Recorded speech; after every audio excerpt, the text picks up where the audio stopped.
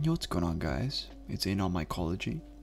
Today I'm going to be showing you how to harvest, dehydrate, and initialize the second flush on your substrate cake. See here, I'm going to go ahead and start by harvesting each one of my mushrooms. Here I'm simply grabbing each mushroom at the base, twisting, and pulling until it comes up. This is a more effective way of harvesting your mushrooms, rather than using an X-Acto knife, because when using a knife or other sharp object, you tend to leave little chunks of mushroom behind at the end.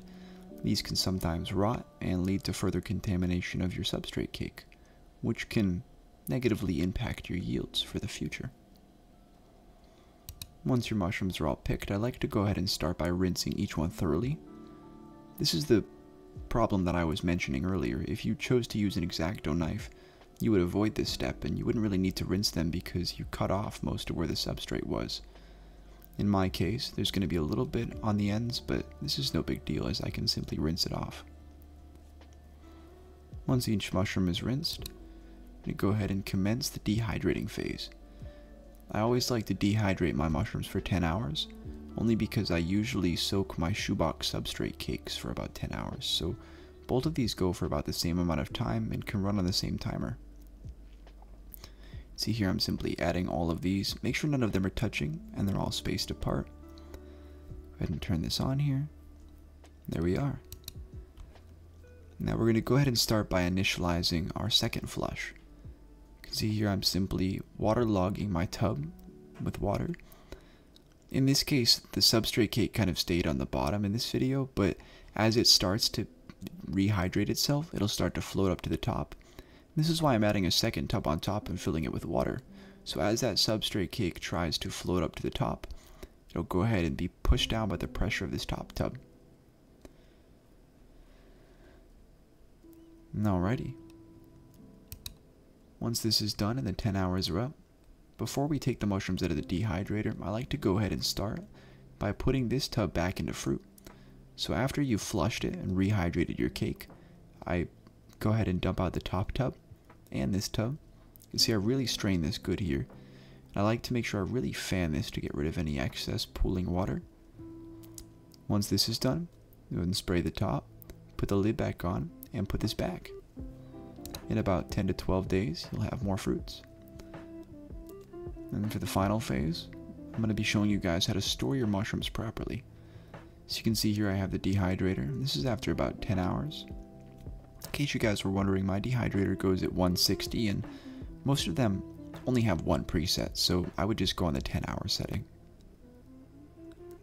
And there's that big mushroom that I pulled out earlier.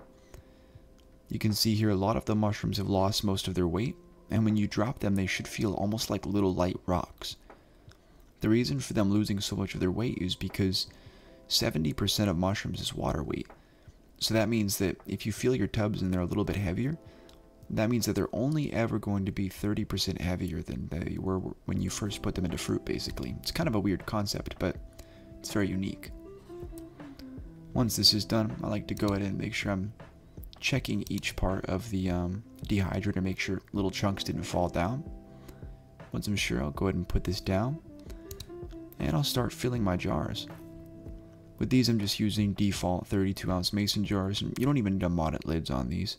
I would recommend using a regular lid, and dropping a couple silica packets in here is unnecessary. Make sure no extra water likes to log into these mushrooms. And there we are.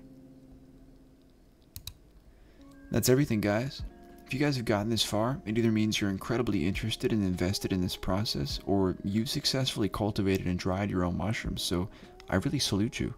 This is going to be the final episode in the series, but this doesn't mean I'm going to stop making videos. I'm going to continue to document and kind of research more topics regarding species inoculation and a lot of other things with agar. I'm probably going to make some more agar videos, but yeah, that's everything, guys. One thing I did want to mention is really try to be really considerate about making sure you dehydrate your mushrooms and feeling that they're cracker dry.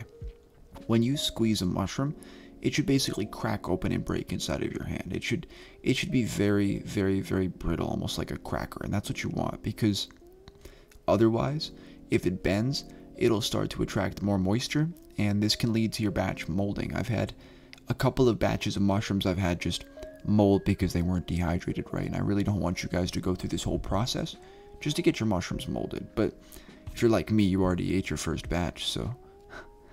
Anyway, guys, this has been Anomycology, and as always, much love.